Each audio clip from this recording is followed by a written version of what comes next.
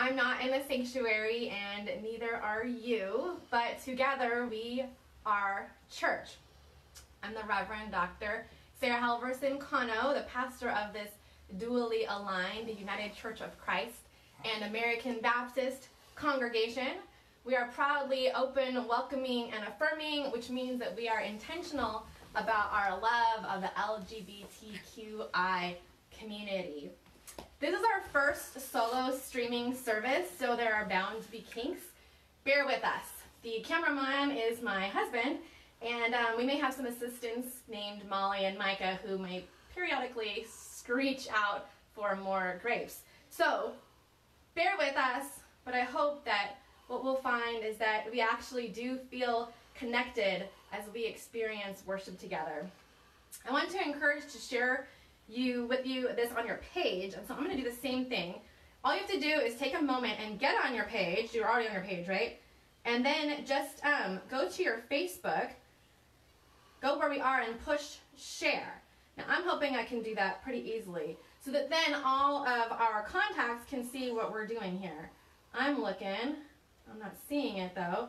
But all you have to do is get on and share what you've got. I'm going to send it to my husband so he can share for me. Hopefully he can figure it out. But unfortunately, my tech man is a little less techie than I am. So here we go. Cameraman, get on there. Share this post so that other people can see it. And then feel free to make comments. We want to be interactive here. I cannot interact during the service, but I'm going to read through all those comments afterwards. But more importantly, I want you to be able to comment. We actually don't get to do this very often during the service where you can make comments on what the preacher's saying. So take advantage of it. It might be fun. The other thing that's new today, besides the fact that we're doing this on Facebook Live, is that we're doing something brand new called Dial a Sermon. We're working on this so that you can actually dial in 714-656-4130, and you can listen to the sermon and hear 2 of our songs. So for our friends who are not online, this is perfect. If we know some folks that cannot do Facebook Live, that don't figure out how to get online, give them a call right now and tell them to call in this number, 714-656-4130, so that they can listen too. And then, of course, you can always just send them that message or call them afterwards. And, of course, you can always listen to our podcast online as well. So, without any further ado, let our worship service begin. I hope you're all here. I want you to sing along, but I also want you to have your coffee.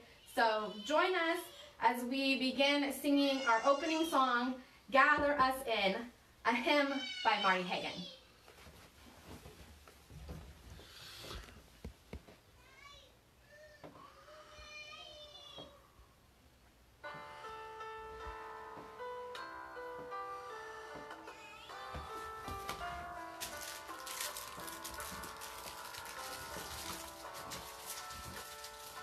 Gather in this place, the new light is streaming. Now is the darkness vanished away. See in this space our fears and our dreamings, brought here to you in the light of the day. Gather us in the blossom forsaken. Gather us in the blossom rain. Call to us now, and we shall awaken. We shall arise at the sound of our name. Not in the dark of buildings confining, not in some heaven light years away. Here in this place, the new light is shining. Now is the kingdom, and now is the day. Gather us in and hold us forever. Gather us in and make us your own. Gather us in, all peoples together. Fire of love in our flesh and our bone.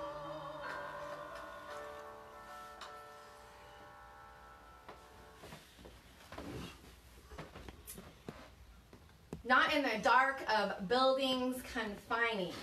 You know, we actually picked that song 4 weeks ago, and it's perfect for today, isn't it? Because we are not in the dark of a building confining.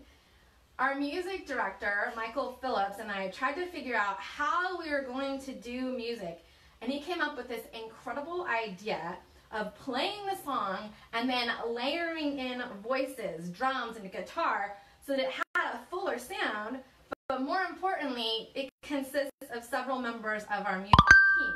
I hope you guys could hear that, because as you listen to this morning's music, you should know that it came from multiple homes. Mike is singing on the piano, Tracy is on the drums, Adam is playing bass, I believe, he and Asunta are singing, Elena, that strong voice you hear in the back, and mine was the not so great one that sings off key. But isn't it amazing that we can literally be gathered together from our different places and our different spaces and join together in this one service? I am humbled and in awe and ever so grateful to be a part of this powerful ministry. So usually when we gather together, we have a time called Fairview Hellos, Fairview Family Hellos, where we greet one another and we give hugs and high fives. We don't have this opportunity today exactly, but I'm going to encourage you to do the same thing where you get to say hello to your friends who are online. So I don't know who's there. I'm going to check later. But hello, everyone. Do a little message. Hi, Mike, Caracas, I know you're there. Hey, Cindy.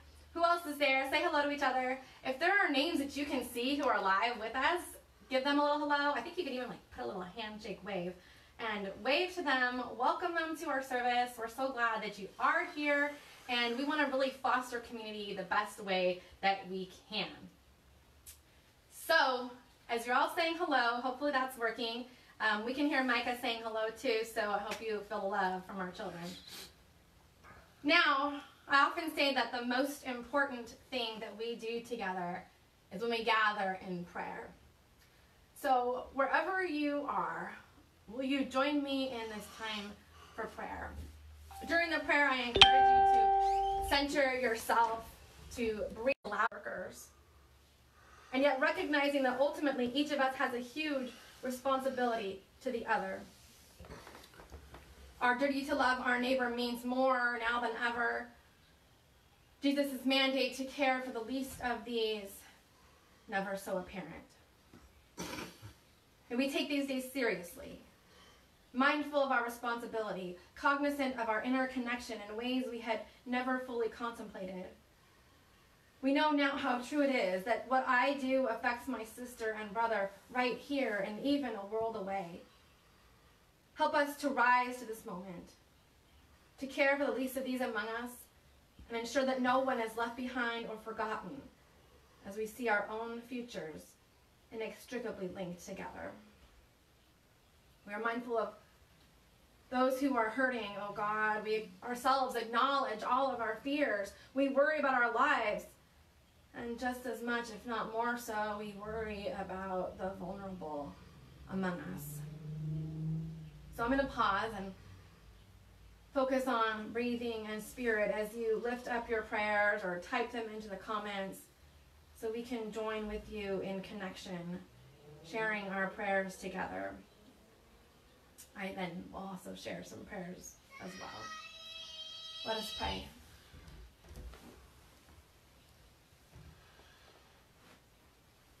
I'm praying for our world. My friend Sarah, who I believe is sick with the virus, and spent hours at the ER yesterday, thankfully released without pneumonia to continue to isolate at home. She's a mother of 2 young children in a small home. I'm praying for Fran, who is home awaiting test results. And for Laura, who had disc surgery on Tuesday. That part was successful, but there was an injury to her tongue during the anesthesia, and it is terribly painful. Praying for her and Joan. For all of our members who are older or immunocompromised. For the whole world, especially all those in Italy as the death toll continues to climb.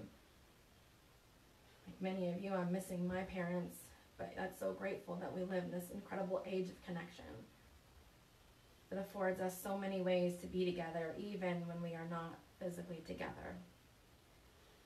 There's much to be grateful for. I join with you in all of your prayers.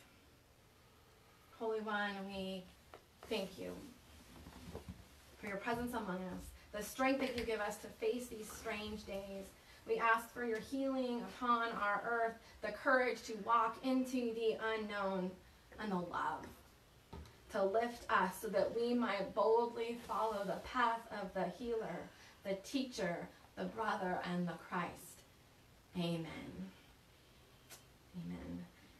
I hope you're still with us. I know my husband had some problems there, so hope you've tuned back in. If we somehow tuned out, will you be praying with us, and we'll continue our service. So thank you again for being with us. We are so blessed to be able to gather in this way. I want to thank all of you for your support in the ministry of Fairview Community Church. Now is the time where we usually pass the plate, and we don't actually have a plate. The truth is that our board and I are feeling some anxiety as we don't know what's going to happen during this time, fearful that we'll experience a drop in giving. So I want to encourage you to encourage our board by giving to ensure that we do not experience that expected drop. You can give in so many different ways. One easy way to give is simply by going to our website, which is ocfairviewchurch.org. You can give now that way. Another really easy way is to do our text to give.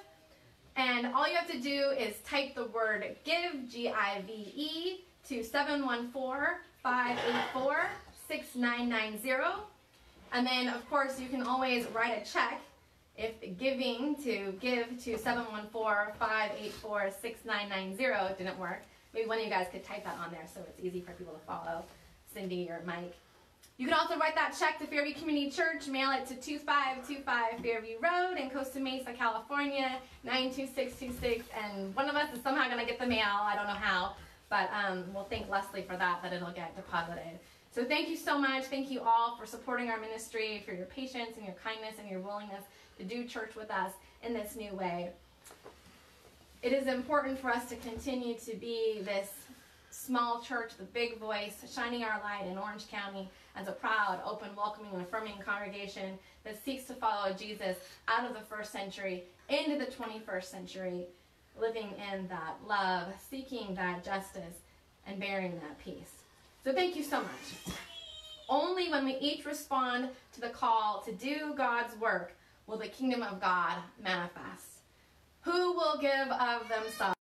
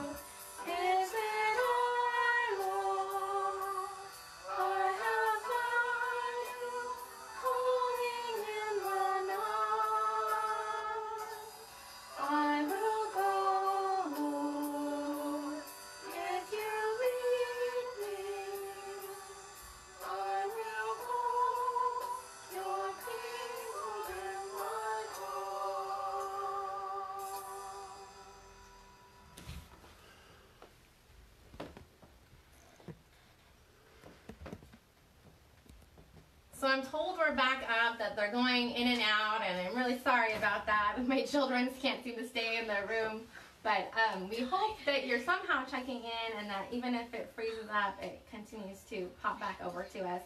Just a reminder that you can dial in that number that I gave you earlier. You can dial that give number, but the number to dial to listen to the sermon is somewhere over here. It's a 714 number, 659 happen. We don't have a tech team. My husband and I are definitely not on the top of the list of technology. So I guess some of you are chiming in that yes, we are on. So we hope that we are. And we're going to continue our service with the reading of the book of Ephesians, chapter 2, verses 19 and 22.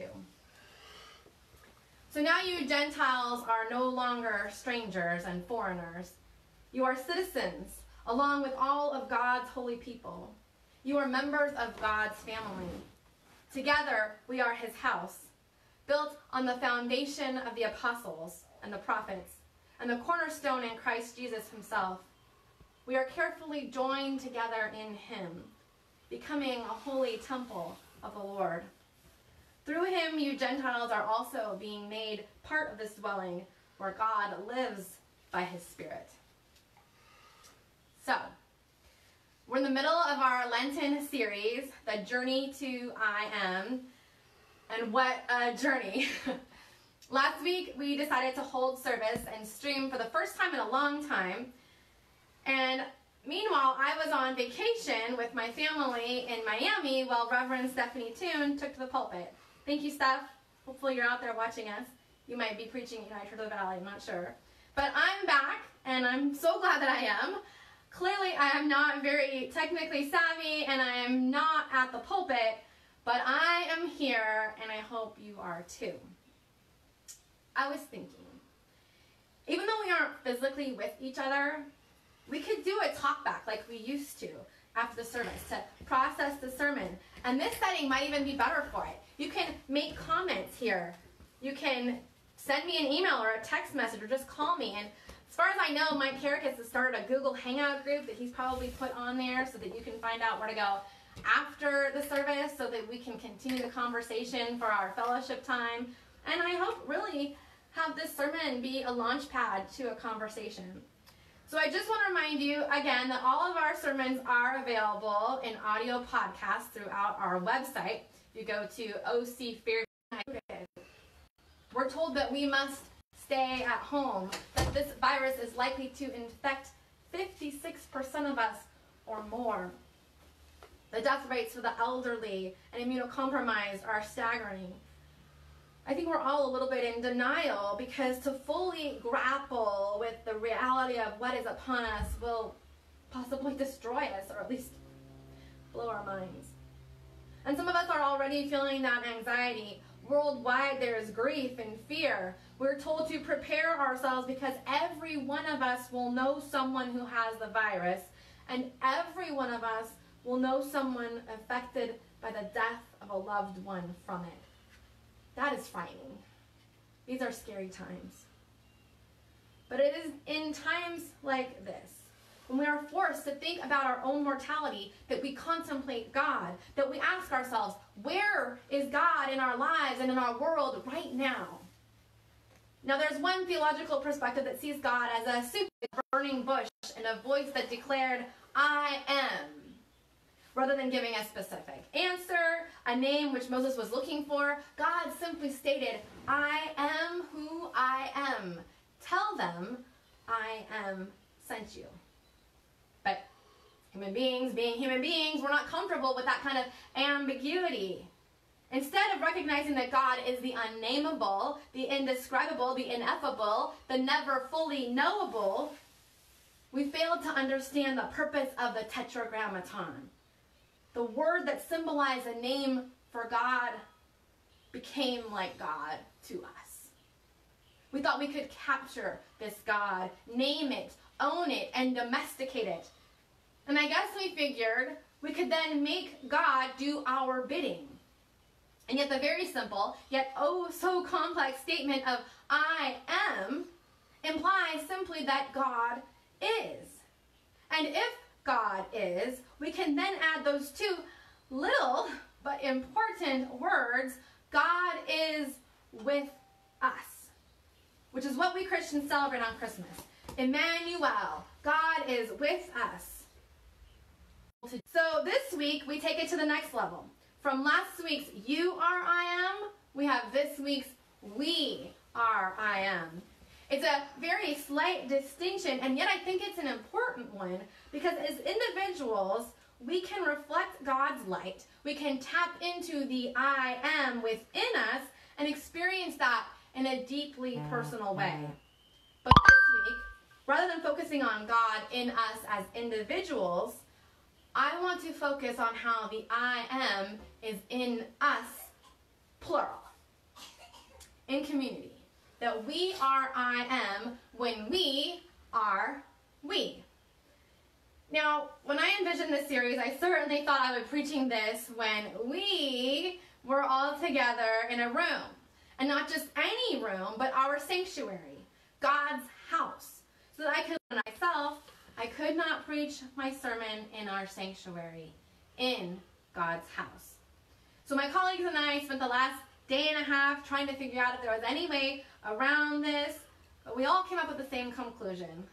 We would be preaching at home. God's house is closed. So all of us are trying to figure out how to do church when we aren't actually at church. But the more I think about it, the more I realize that this morning's word could not have come at a better time. Because as our scripture declares, we are members of God's family. So, we are related by God, in God, through God. We are of God. And together, we are God's house. For the last week or more, I have witnessed God in action. When we have embraced I am in us. This is our time to shine. Sure, we aren't meeting on Sunday mornings, but the truth is that was never what made us church. That was never what made us the body of Christ or members of God's family. The ritual is important. The songs move us and connect us. The sermon inspires us, challenges us, invites us to think about God in our lives, I hope. But it's not about the songs or the sermon. Sitting in that beloved building does not make church. If ever we thought that Fairview Community Church was the building that exists on the corner of Fair and Fairview, then the coronavirus has actually done us a favor. It's hard to believe I'm saying that.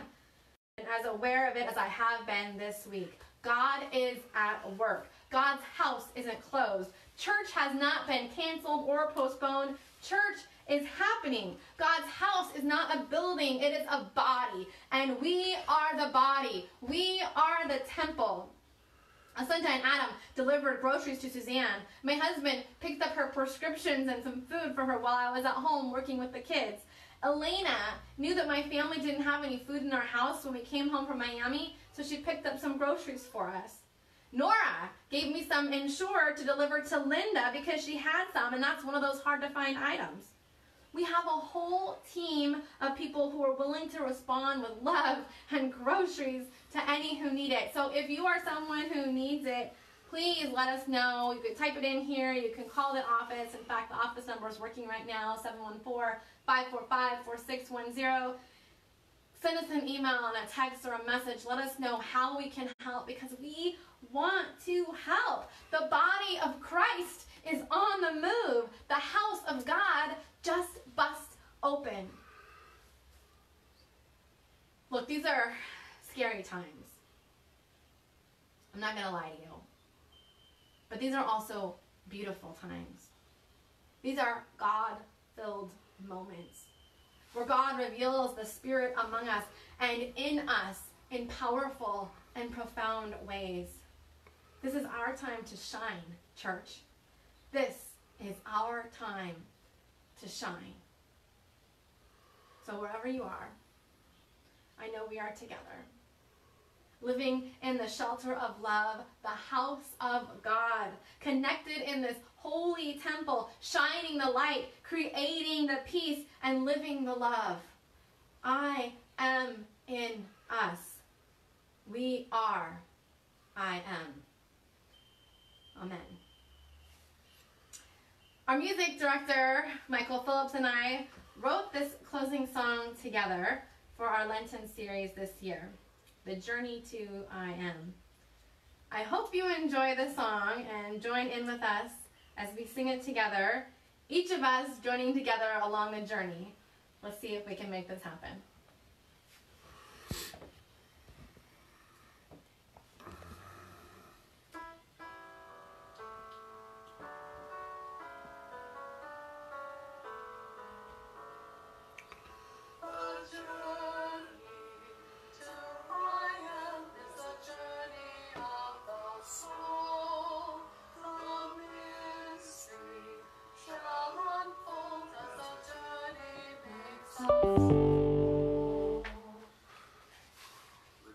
I am simply is, no words can yet describe, not mine, hers as his, no written grace or tribe.